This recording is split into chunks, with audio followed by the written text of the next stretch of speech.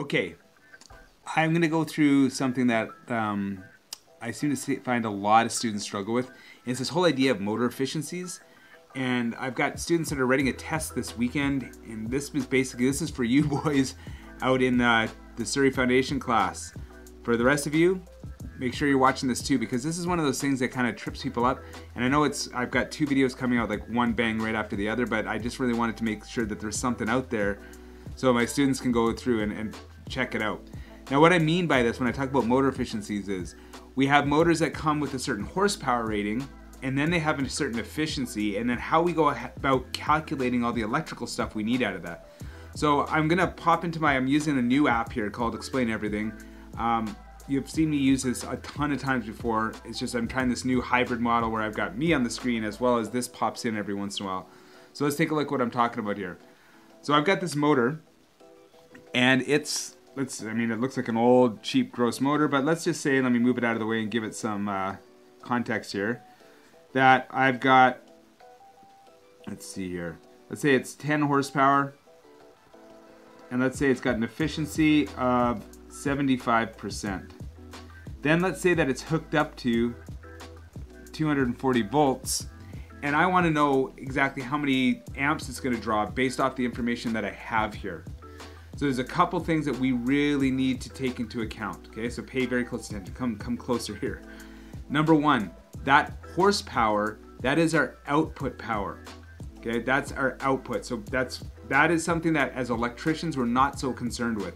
We need to use it to do a calculation, but what we do is we have to convert it to watts first, and then we use the efficiency formula to change it into input power. So let's just jump onto the whiteboard here and see what I mean. So the first thing we're gonna do is I'm gonna go 10 times 746. That's easy. 7,460 watts. That's my output power. That is what is coming off of the shaft of the motor, so over here. What we're concerned with as electricians is how much power electrically does it take in here. This cable, how much electrical power is it supplying? Not necessarily what it's supplying on the outside or the shaft side. So what we need to do is we have to look at the actual power or the efficiency formula. And the efficiency formula is N is equal to output over input. That's our efficiency formula. It plays out for everything. Efficiency, that little funky N, is always output over input. Again, the output is something that is the mechanical power that's being put out. Maybe a millwright would be concerned with that.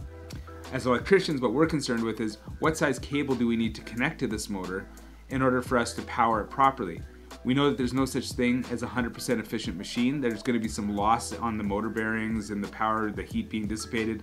So whatever, you're never going to have the exact power. That horsepower is not going to be what the actual electrical power is. So what we're going to do is we're going to hop into this formula, plug in what we know, and calculate out what we need. So we do that. Let me just change the color of my pen here by saying, and let's change all this actually. Let me just move this out of the, moving that over to there. Let me just, oh, everything's kind of locked in there. There we go. Making that a little smaller. So what I'm going to do now is we're going to say, okay, we know that efficiency here is output over input. So we're going to plug the efficiency in. So let's go with black. We know that efficiency is 75%. We know that our output, we calculated that out to be 7,460 watts. We don't know what our input is. So what we'll do from there is we're going to cross multiply. 0.75x is equal to 7460. X is equal to, and if I calculate this out on my calculator, 7460 divided by 0.75 gets me 9,946.7 watts. That is my input power. That's what this is here, my input power. That's what we are concerned with. So what we've got now is we've got the electrical power. This is what we are concerned with, 9,946.7 watts. What we can do now is take this power with this voltage to figure out the current. Because we know in Watt's law, oops, sorry, I didn't mean to move the screen around like that. P is equal to E times I. We have the P, let me just move this over here, is 9,946.7 watts. We have the voltage, in this case, which is 240 volts. So there's our P, there's our V. So let's plug in what we know.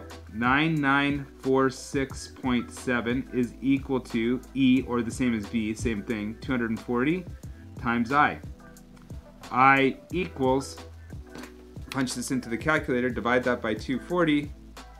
I equals 41.4 amps.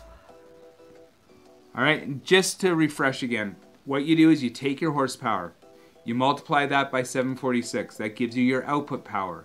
You take your output power, you divide that by your motor efficiency, that gives you your input power. As electricians, that is the thing that we are concerned with. We can take that input power, and if we have voltage, we can figure out current. If we have current, we can figure out voltage using Watt's law. It's that easy. It doesn't need to overcomplicate things, but I find people get tripped up. Just remember that your horsepower is your output, and then you use that efficiency formula to figure out what your input power is. And from there, you've got it golden.